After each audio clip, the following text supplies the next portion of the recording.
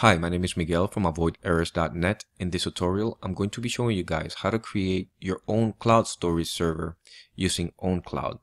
Now, I'll be using a hosted server. Many people are confused with this. Let me explain something. If you want to store your data in the cloud, all you need is OneDrive, Dropbox. There's no need to create this type system that I'm going to be showing you. Now, if you want to create something like that, this is the tutorial to create your own cloud, which you manage and you have control and you can share storage space from that cloud. Now, I'll be using a hosted server. There's two types of server: self-hosted and hosted. Self-hosted means that it's in your house. You can use a little computer that you have back there and turn it into your own cloud storage. But keep in mind, you have to create proper backup, and it requires maintenance, at least a little bit. And you have hosted, which means somebody else is hosting that server.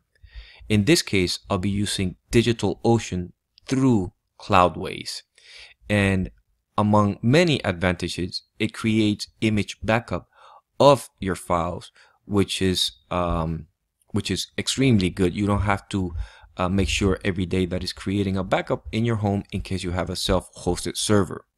Again, if you're looking to just save something on the cloud, Dropbox or OneDrive would be great for you. If you want to create something like that, this would be the tutorial for it. So now let's continue on. First, you need to go to cloudways.com. All necessary links are in the description box below. You can either click on the green big button or start free trial on the top right. Once here, you can log in using any of the social media which you probably might have, or just create an account. Once you create the account, click on free trial and it'll immediately send you an email to confirm your account. Once you click on activate your account now, you'll be directed to the create a server section in Cloudways. Now here, select your applications by clicking on your drop down. Select custom PHP app. Name your app. In this case, I'll name it OwnCloud. And then name your managed server. In this case, again, OwnCloud. You can select OwnCloud as your project, but this one pre-selected a project that I already have. Now select DigitalOcean if it's not already pre-selected, and the location nearest you. I'm in Miami, so I'll select New York. In this case, they're going to charge me, but in your case, you will get a free trial. I don't know if it's a month or two, and click on Launch Now. Once you click on Launch Now, your server will be created. It'll take about 10 minutes. Done. Now to access this server, we need an FTP client. I'm using FileZilla. Again, all the necessary links are in the description box below. Just go ahead and download the client version and install it. Once installed, head over to owncloud.org and here click on download. On the first steps, click on download again, download OwnCloud server, click on the web installer tab, and here on the first step again, click on download. It should download, but in this case, it's opening up the file. So what I'm going to do, I'm going to select it and then Control A to select all the text within that file, and then copy. Right click on the blue or or click Control C.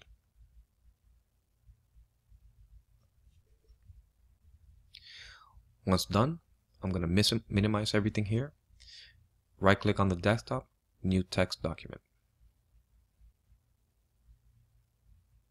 I'm going to open it and then paste all the content. You can right click paste or Control V.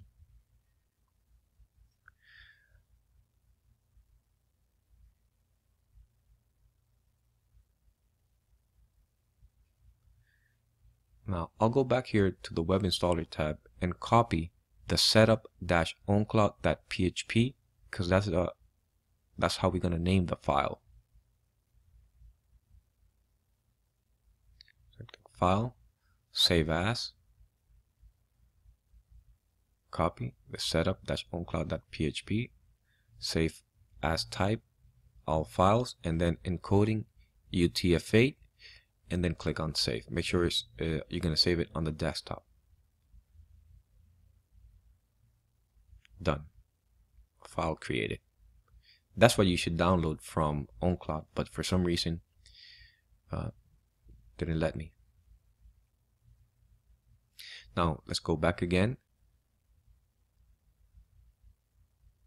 and click on the server you just created, and it'll give you all the necessary information for you to access your host via FTP or SFTP in this case.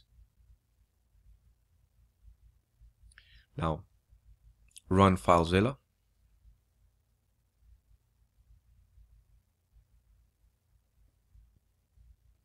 Here it is. And then just copy and paste the information provided by Cloudways. So I'll just copy the IP address and then paste it into the host, username and password. Just click to copy.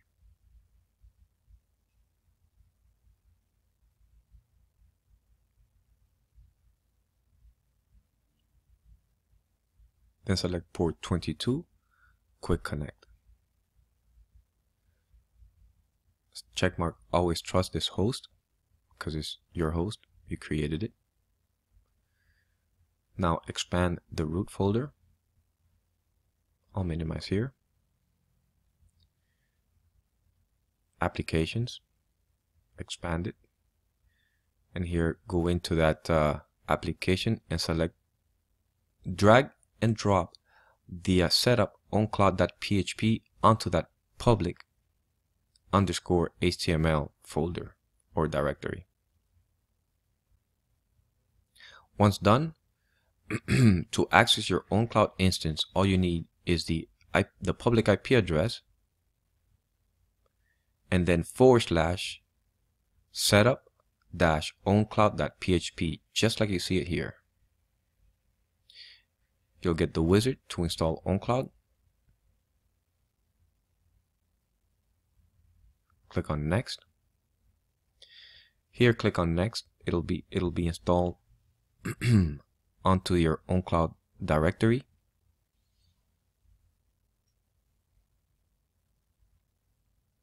Once done, click on next, and again you're gonna need that information, that IP address /OwnCloud, to access your OwnCloud instance from your devices, whether it's computer, tablet, or phone. Now create an admin account. In this case, avoid errors, and your password. Remember, this is not your login information. Use your login information and your IP address. Now you can change the storage and database to MySQL MariaDB. This is a smaller database for a small amount of users. You can use SQLite. There's no problem with that. I'll leave it default and click on Finish Setup. Once you finish the setup, it'll take you to the login screen.